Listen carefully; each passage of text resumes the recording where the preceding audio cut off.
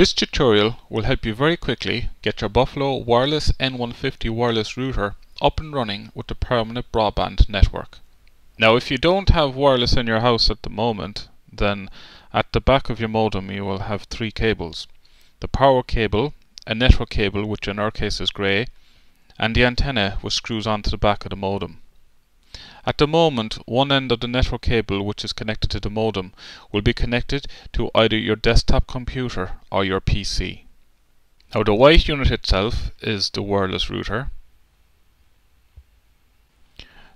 The black plug plugs into the mains and the other end plugs into the back of the router. There is a white network cable provided which you can use to connect your computer directly to the router. And there's a stand, so you can position the router upright if you wish. Now let's take a look at the ports at the back of the router from left to right. There is a black power plug port. The blue port is where you will connect the permanent modem, and you can plug 4 other devices into the black ports. If you want to use the stand, simply clip it to the base of the unit, and you can then stand the router upright. Make sure the antenna is pointing up for best transmission. Now connect the power cable to the back of the Buffalo. Next, disconnect the cable that is currently connected to your desktop or laptop and plug this cable into the blue port at the back of the Buffalo router.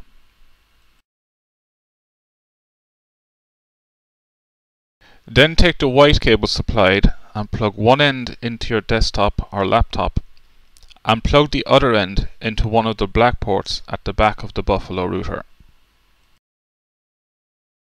Now pause this video and check that your connections are the same as shown. Connect the mains power plug to your mains, and your router will now start its startup sequence. First of all, the green power light will come on and a red diagnostic light will come on.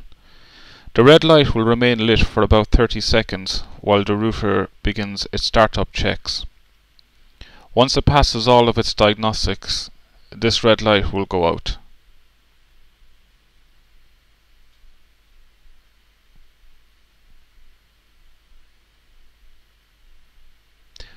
When the red light goes out, the wireless light will come on, and this means that the router is now sending out a wireless signal.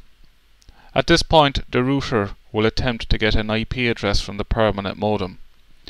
Once the router successfully obtains an IP address, the router light will turn on and become solid green. At this point, the router is fully connected and ready for use with the permanent network. To connect wirelessly, we advise that you watch our other tutorials, which will explain how to connect your computer to a wireless network depending on what version of Windows you are using. We have videos done for Windows XP, Windows Vista and Windows 7. You will need to take note of the key which is at the back of the router on a label. Please note it is the key which you will need to enter, not the PIN number.